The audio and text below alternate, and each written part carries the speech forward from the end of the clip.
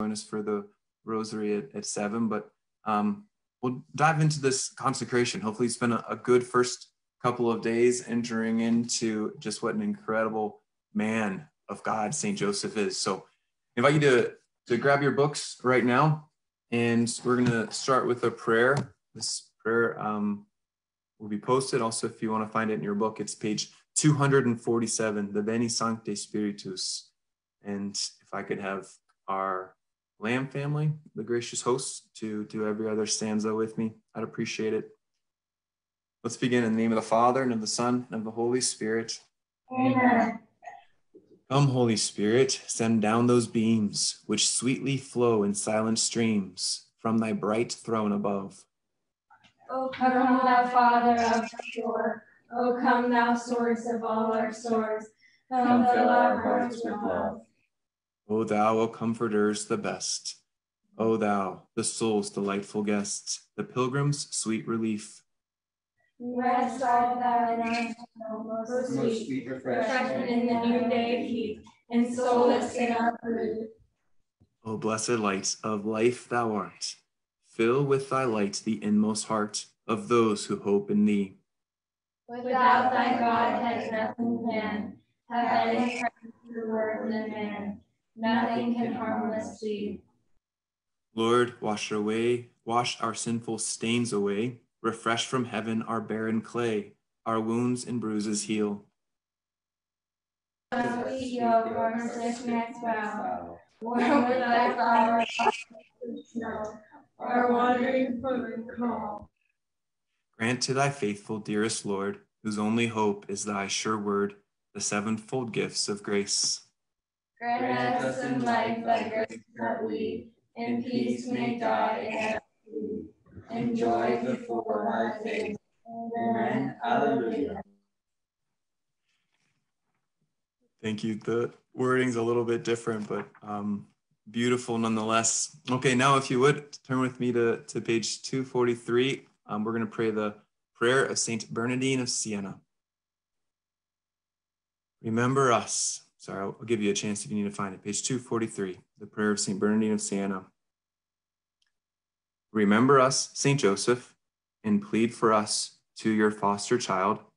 Ask your most holy bride, the Virgin Mary, to look kindly upon us, since she is the mother of him who with the Father and the Holy Spirit lives and reigns eternally. Amen.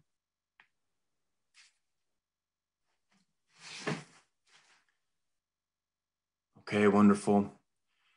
Good to be able to start off this time in prayer, and just wanted to give you kind of an overview of what I was hoping to do. I wanted to allow it to be a check-in, to be able to come together. I think we all need that. I've wanted this consecration to be not necessarily we do it every day together, we hold your hand, or no, this is a chance for you just in your own time, in your own way, to find the time in your day. And we all have busy days, and especially now they seem to be getting busier and busier. So to make this consecration a priority, and I'd love to talk to each and every one of you, like, what's the best time to do it? Is it first thing in the morning?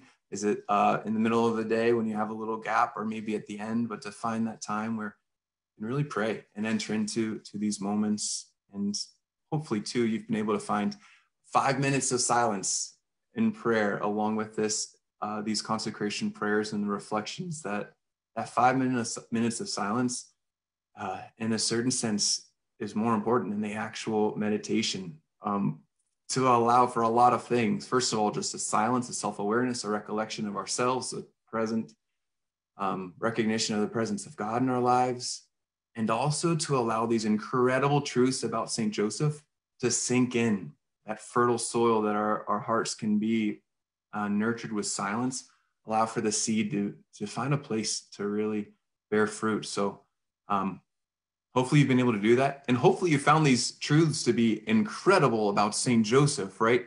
So here's kind of been my experience. I don't know about yours, is that I've always known a lot about St. Joseph, but I feel like just in the first 7 days, I keep saying, like, I didn't know that about St. Joseph. I didn't know that about St. Joseph.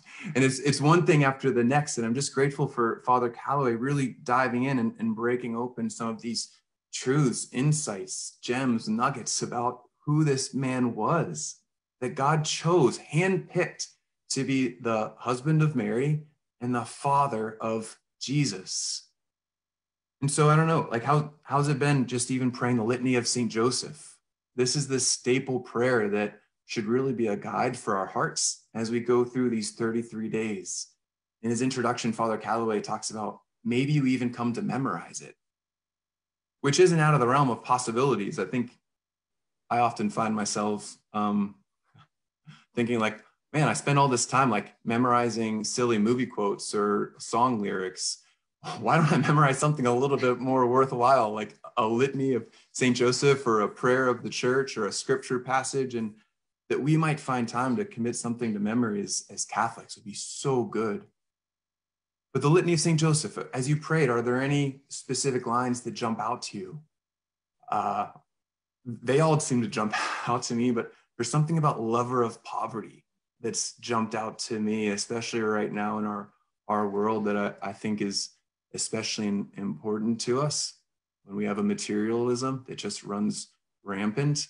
When the FedEx and UPS trucks seem to never stop, there's always more to deliver. And in 2 days, we need it in 2 days, right? And that St. Joseph might be a lover of poverty. Be a really good prayer intention to really pray. And as we've gone through each of these days, I think we've come to really appreciate some of the different aspects about them. But I guess I want to invite you, if you will, in your book, to turn to page 252. And here's just a little guide through some of the first 7 days of our reflection. And I wanted to pick out just a couple of these questions to be able to meditate on, offer some of my own insights, and even to encourage you to take time to sit down with it as well, to answer them yourselves. Like what have I learned about St. Joseph in all of this? On page 252, I want to invite you to look at question number 3, where it says this: Mary is your spiritual mother, Jesus is your brother, and St. Joseph is your spiritual father. Have you ever thought of St. Joseph as your spiritual father? What appeals to you about relating to St. Joseph as his son or daughter? I just think this is a beautiful question for all of us to really ponder and think about and to question. I'll tell you first, for me, the idea of a St. Joseph consecration was immediately kind of off-putting. I have such a love of Mary, and this total consecration to Jesus through Mary is something that I take very seriously. And I know is going through the consecration to Mary with all of you, we just didn't take that lightly. Many of us spend an hour every single night really allowing it to penetrate our hearts and to allow that gift of ourselves to Jesus through Mary to be a real thing. And then all of a sudden to come up with, and now we're going to do a consecration to Joseph. Might be like, all right, well, what the heck? Like, what did that consecration to Mary mean if like now we can just do it to Joseph? And yet to appreciate this, that a consecration is about us acknowledging a special relationship, an entrustment that we would allow ourselves to be given over to. And this familial relationship that we have to Mary through Jesus of being united with him as a brother, that now all of a sudden we also can call Mary our mother. And I guess I'll just be honest, like really until talking to Father Calloway and reading this book, I just never really considered that Joseph would be a spiritual father for me. And even that I have a right to call him a father. I understand that he's a saint. I understand that he's an awesome saint. I understand that I can pray to him, but I can look to him as a spiritual father and that I would have a right to call him father.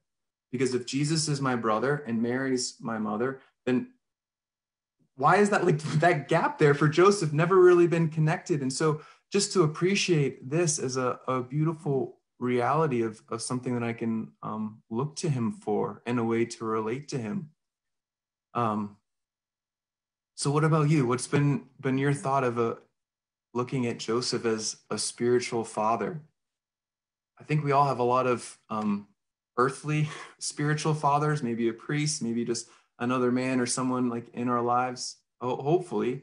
But that Saint Joseph might be a guide for us as well. It is an incredible invitation. All right, the next question is number 4 that I wanted to spend some time with.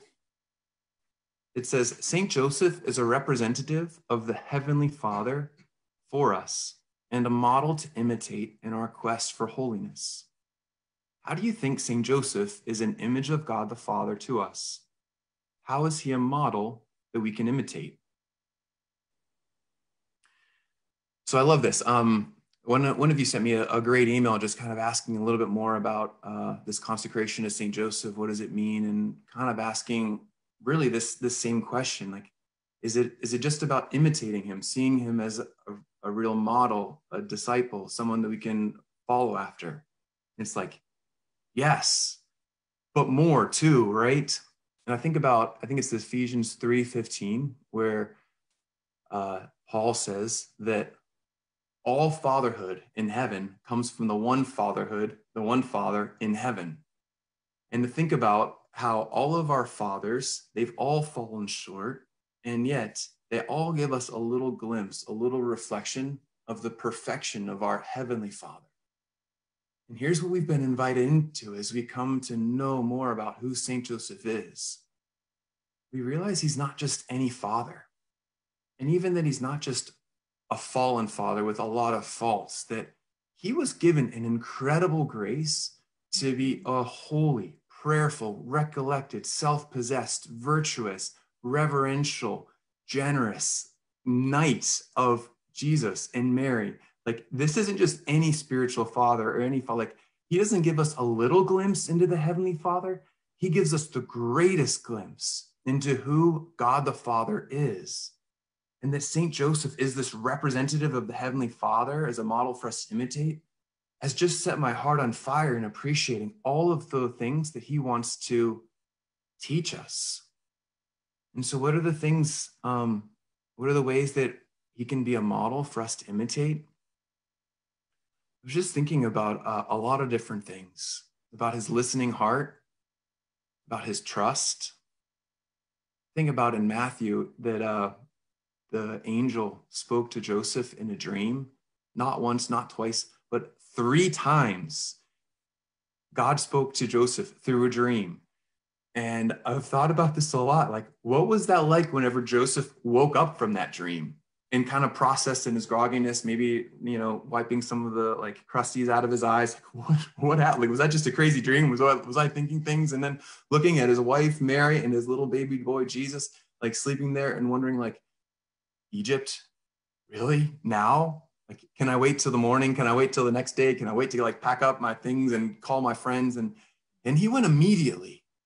Like, St. Joseph just had a heart that trusted that what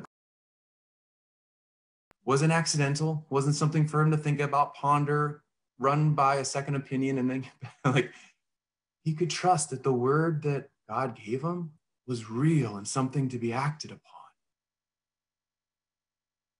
What other ways is he a model that we can imitate? Just think about his love of Mary and Jesus. One of the things that changed my life was when in college, I really felt the Lord invite me to spend an hour a week in adoration of the Blessed Sacrament in a chapel.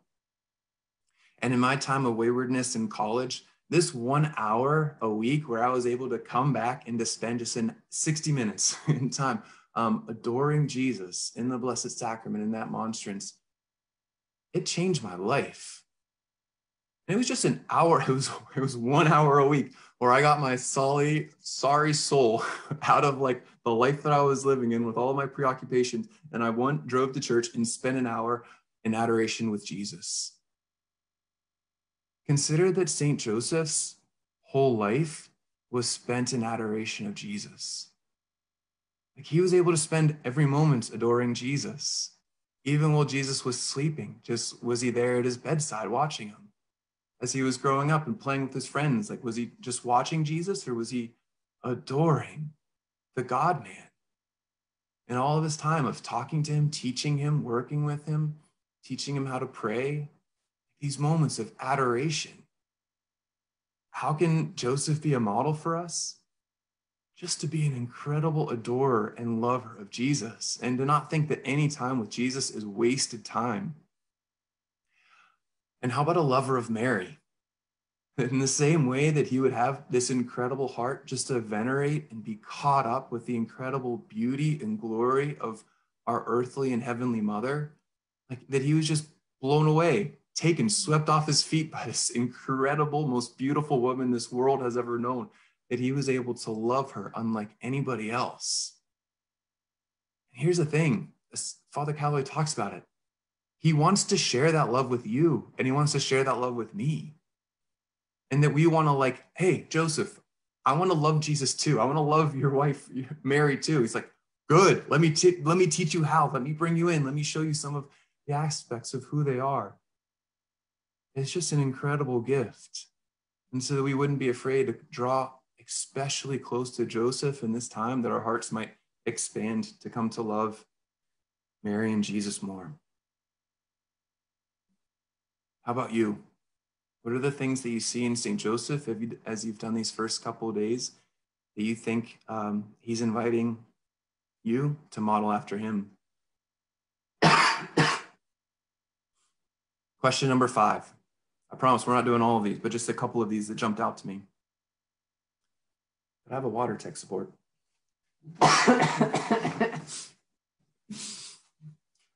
Thanks. The 5th question.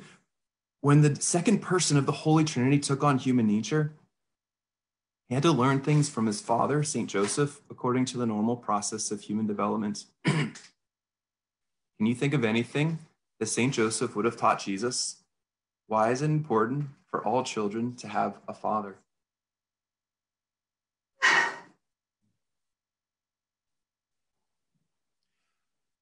A great question, huh?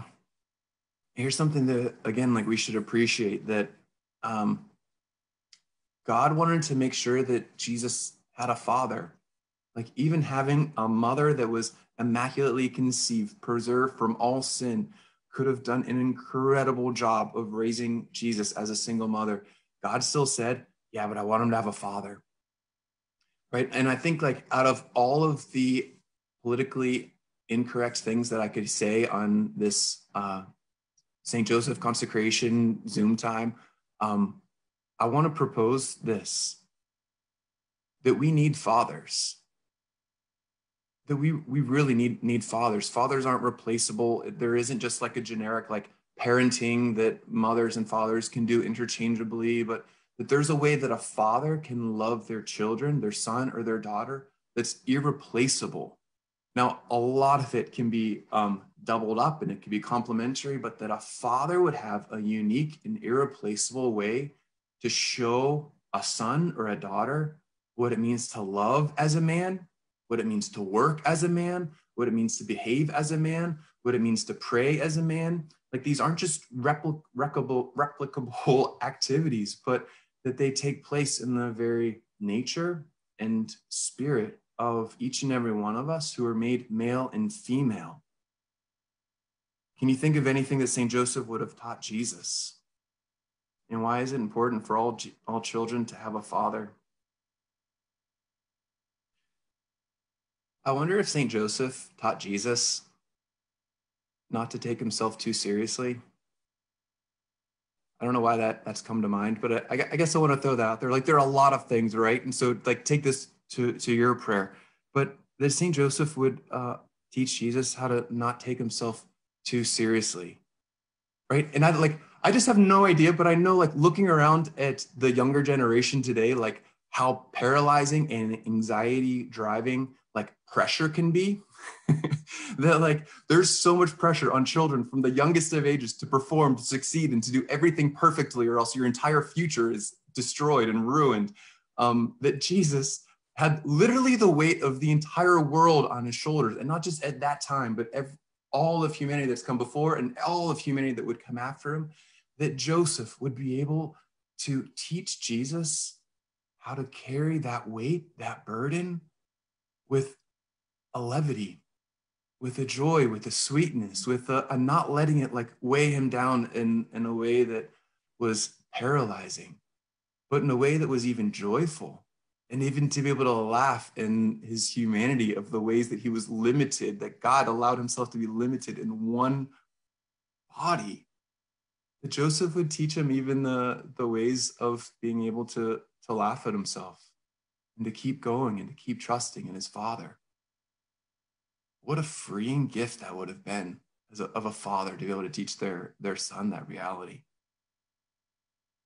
Okay, jump ahead to 9. This is a great question, huh? Saint Joseph is the first knight of Our Lady. Hopefully that jumped out to you in doing this consecration. I love that Father Calloway pointed this out. He's the first knight of Our Lady. Have you ever thought of Saint Joseph as a knight or a warrior? How would you describe Saint Joseph? This is just an incredible image, and I really think there's something in the hearts of all men that want to be a protector and a warrior of a beauty, of a lady. That there's something in the heart of every single man that wants to take up arms, that wants to do battle, that wants to take down the dragon to be able to rescue the lady. And it's like, oh, that's a nice fairy tale, right? And it's like, it's more than that. Like that it would actually tap into the deepest desire of a man to be able to prove himself that he's worthy of the beauty that he longs to love. And his worthiness is found in sacrifice and not being afraid to lay down his life and to fight. And how does Joseph do that? Just like that and like the short parts that he gets in scripture, he's a warrior and he is a knight. And sometimes we just think of him as like, oh no, like this little shepherd cane and he's got his little cloak. But to have like more of the knightly image picked out when even he's there with his pregnant wife going into Bethlehem, trying to find her a place to stay. That he's not just knocking meekly on the door, but he's actually pleading, imploring, protecting his wife to be able to find her and her his to-be son a place to stay for the night. And that here he is, a knight, doing whatever he can to protect them. I think about the finding of the child Jesus in the temple. I don't know if you ever thought about this in kind of the layout of Jerusalem. Jerusalem is up on a hill. It's one of the greatest hills in all of the Holy Land. And so to go up to Jerusalem, you had to literally climb the hill. And it was this great conquest when you finally got there that you were able to be at the temple and offer worship to God. And in the finding of the child Jesus in the temple, they've already traveled down the hill. And it's only after 3 days that they realize, or it's after a first day that they realize he's gone. So now Joseph has to take Mary back up the hill against the grain. All of Israel is coming back down the hill, and he has to lead his wife against the grain, against all of the traffic, and to get back into that temple, into that city to be able to find his son. And just to imagine the warrior heart of Joseph taking Mary under his arm and protecting her as he comes into that city to be able to find Joseph and to talk to people and locate him. And like, he is a warrior, and he's not just going to bow down or roll over and give up, but to really fight for Mary, for Jesus. What about you? Where do you see Joseph as being a first knight of Our Lady? One more question. Number 10. The reading from the Venerable Mary of Agreda on the privileges of devotion to Saint Joseph is very powerful. Are you experiencing an increase in your relationship to Jesus, Mary, and Joseph after this week's readings? And I love this. So I just wanted to read this little section here and to ask you to consider if any of this has actually come to your heart or your recognition of what's going on in your soul as you go through this consecration. So this is on page 228 from St. Mary of Agreda. She says, I have been informed concerning certain privileges conferred upon Saint Joseph by the Most High on account of his great holiness, which are especially important to those who ask his intercession in a proper manner. In virtue of these special privileges, the intercession of Saint Joseph is most powerful. First, for attaining the virtue of purity and overcoming the sensual inclinations of the flesh. Second, for procuring powerful help to escape sin and return to the friendship of God. Third, for increasing the love and devotion to Most Holy Mary. Fourth, for securing the grace of a happy death and protection against the demons in that hour. Fifth, for filling the demons with terror at the mere mention of his name by his clients. Sixth, for gaining health of body and assistance in all kinds of difficulties. Seventh, for securing issue of children and families.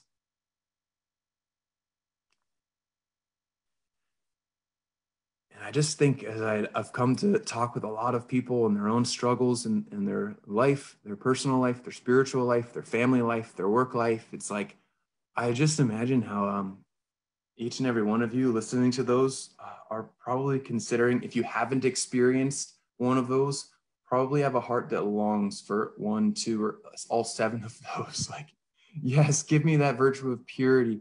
Give me that increase of love and devotion to Mary. The grace of a happy death, please, Lord God. Like on and on. So this is what St. Mary, or what is she? Servant of God? Venerable Mary of Agreda offers as privileges conferred upon those by St. Joseph. So let's go to him and really beg for these different privileges that St. Joseph, our spiritual father, so desires to give to each and every one of us. Okay. I want now to come to a conclusion of this time. I wanted to read day 8 together. The section of the Delight of Saints, I'll allow you to read that on your own. And then we'll be able to do the Litany of St. Joseph together on page 233. And we'll close with a final blessing. So if you're ready, let's turn to page 27 and we'll read this day 8 together. And I invite you, if you've already done it, me too. It doesn't hurt to do it again.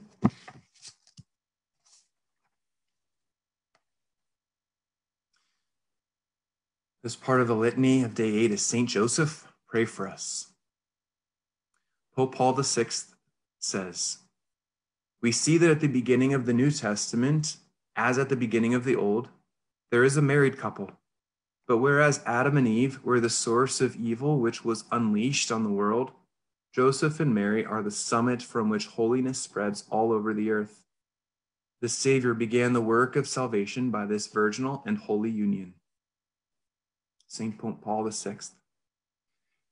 Marriage is at the heart of creation and redemption. As St. Pope Paul VI states, Adam and Eve were present at the beginning of creation, the Old Testament, and Joseph and Mary are present at the beginning of God's recreation, the New Testament. Jesus himself speaks of the kingdom of heaven as a wedding feast. See Matthew 22:2. St. Pope Paul VI's statement at the beginning of this section is incredibly profound. On some level, he is presenting the idea that St. Joseph is the head of the New Covenant's family, as Adam was head of the First Covenant's family. This is a fascinating idea, one that has rarely been explored in theological studies. Usually when we think of the new head of the family, the new Adam, we think of Jesus, and rightly so. Jesus is God, he alone regenerates humanity. Nonetheless, as head of the Holy Family, St. Joseph was the head of our head. He is the father of our Savior, the patron of the universal church, and our spiritual father. St. Joseph is a new Adam. St. Joseph is, after Christ, the new head of the human family. As such, we are obliged to obey the 4 commandments in this regard. Honor your father and mother. Failure to love and honor St. Joseph is an offense against God. In fact, the fatherhood of St. Joseph is so important for us that our spiritual growth depends on it. If Jesus himself increased in wisdom and knowledge through the fatherhood of St. Joseph, we need St. Joseph's fatherhood to help us acquire the proper attire needed for entrance into the wedding feast of heaven. St. Joseph will help you get to the wedding feast of heaven. Since we know that St. Joseph loves us, and so we love and honor him in return, we can trust that he will help us get to heaven. The greatest thing any father can do for his children is help them get to heaven. Our first father, Adam, ruined this possibility for all his children. Our first father's disobedience caused the downfall of all creation and kept us from entering heaven. St. Joseph's fatherhood, on the other hand, elevates us and helps us to enter heaven. He loves us, helps us become saints. The only path that leads to heaven, Jesus. St. Joseph is the delight of saints. Every saint loves St. Joseph. It is impossible to find a single saint who did not love St. Joseph. While devotion to St. Joseph developed slowly over time, no saint ever disliked St. Joseph. It's impossible to truly have love of God and neighbor in your heart, that is, to be holy, if you disdain the husband of Mary and the earthly father of Jesus Christ. To enter heaven, you need to resemble your spiritual father in his steadfast love. He will help you acquire the correct attire, virtues, and holiness needed to enter the wedding feast of heaven. As 1 Corinthians 15 says, it is written, the first man, Adam, became a living being. The last Adam, a life-giving spirit. But the spiritual was not first, rather, the natural and then the spiritual. The first man was from the earth, earthly. The second man from heaven. As was the earthly one, so also the earthly. And as is the heavenly one, so also are the heavenly. Just as we have borne the image of the earthly one, we shall also bear the image of the heavenly one.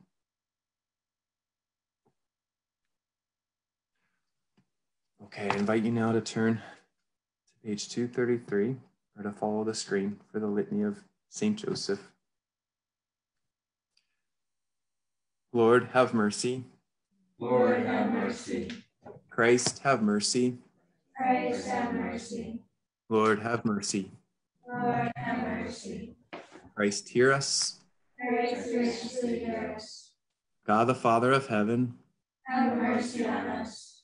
God, the Son, Redeemer of the world, Have mercy on us. God, the Holy Spirit, Have mercy on us. Holy Trinity, one God, Have mercy on us. Holy Mary, Pray for us.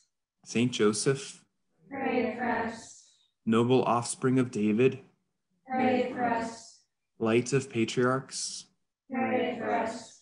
spouse of the Mother of God, Pray for us. chaste guardian of the Virgin, Pray for us. foster father of the Son of God, Pray for us. zealous defender of Christ, Pray for us. head of the Holy Family, Pray for us.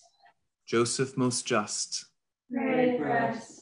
Joseph most chaste, Pray for us. Joseph most prudent, Pray for us. Joseph most courageous, Pray for us. Joseph most obedient, Pray for us. Joseph most faithful, Pray for us. mirror of patience, Pray for us. lover of poverty, Pray for us. model of workmen, Pray for us. glory of domestic life, Pray for us. guardian of virgins, Pray for us. pillar of families, Pray for us. comfort of the afflicted, Pray for us.